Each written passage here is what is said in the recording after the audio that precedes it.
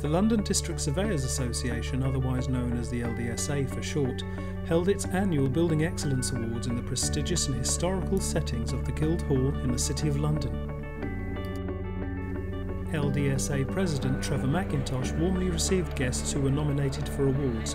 The guest speaker, Lord Howie of Troon, gave out the awards to all the winners and to the runners-up. The LDSA is a respected body with 165 years of experience of building in London. The association has long-standing affiliations with a number of other leading professional and government-based bodies who have an interest in the built environment. Its members consist of all London local authority-based building control bodies, as well as Belfast City Council, Northern Ireland. There are 11 categories of awards. In each category there will be a winner, and in some categories there are runners-up. And the winners will receive a trophy and a certificate.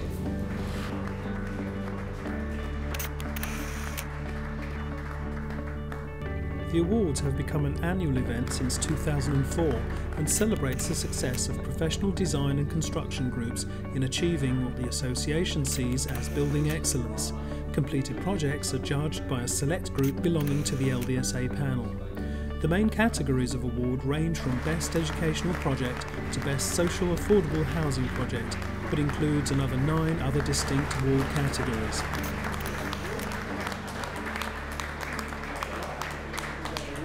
Full details of all winners and runners-up will be published on the association's website, as well as in a number of leading professional magazines.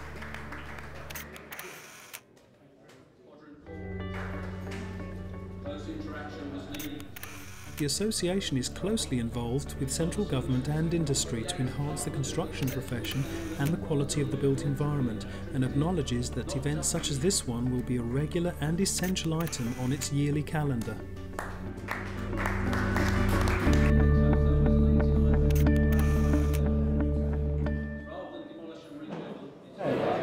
I'm here with Trevor McIntosh, the current president of the LDSA, who was recently elected in 2010. What month? Yes, indeed, March. In March 2010.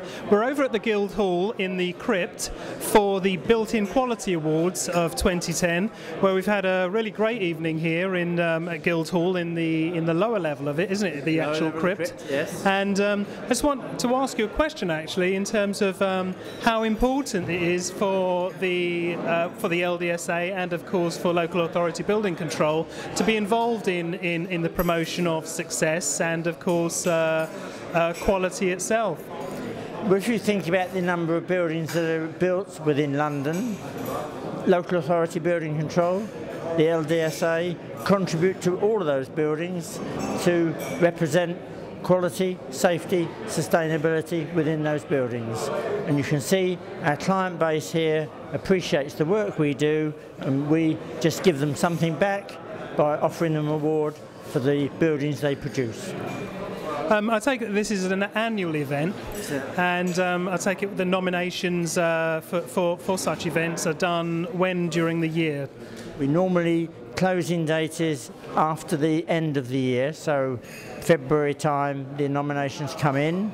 They're judged during March and April, and then the award ceremony takes place in May. Okay. Great, thanks very much. I'm here with Tony Fenton, who's the LDSA's marketing chairman. I just want to ask him a little bit about the actual how building control is promoted at the moment in terms of what the services they offer and the importance of local authority building control in today's market.